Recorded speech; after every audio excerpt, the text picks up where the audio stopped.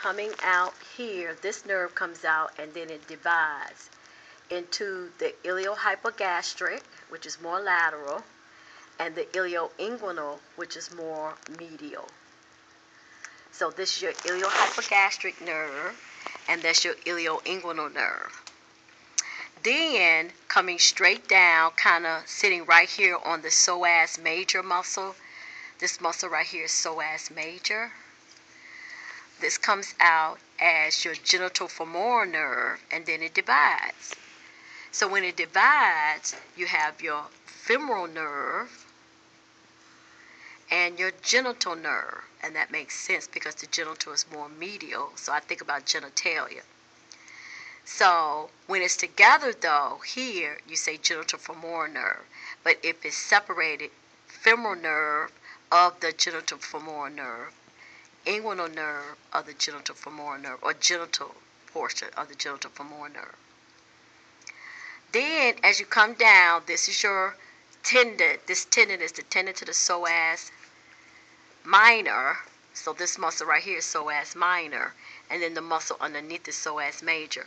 So coming out from underneath the psoas minor, psoas major, you see your lateral femoral cutaneous nerve sitting right on the iliacus muscle.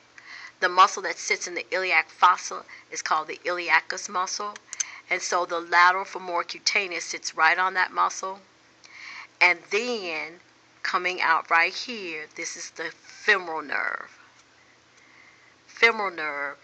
And as we come on down, we have another nerve here.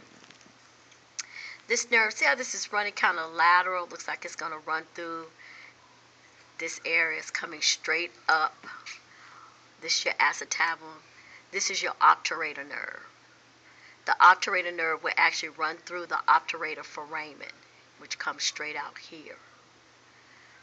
Okay, now all of this comes down. These branches here come down to form your sciatic nerve. And this is your posterior femoral cutaneous nerve. It sits right by the sciatic nerve. So this portion is part of the sacral plexus. So when you look on your sheet, we do have a saphenous nerve to you here. What was this? This is femoral. The femoral branch of the genitofemoral nerve. Oh, so this would be branch and this is femoral nerve? Okay. This is branch of. So if it's on the branch, say femoral branch of the genitofemoral nerve to make the distinction. Or say genital branch of the genitofemoral nerve. Okay, now, on this side, what's different on this side from that side? That muscle's gone. Yes. Psoas major, psoas minor is gone. So now it looks a little trickier, but it's not. You still see that subcostal nerve here.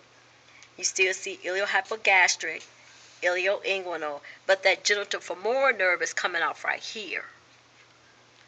Right there. This is your genitofemoral nerve.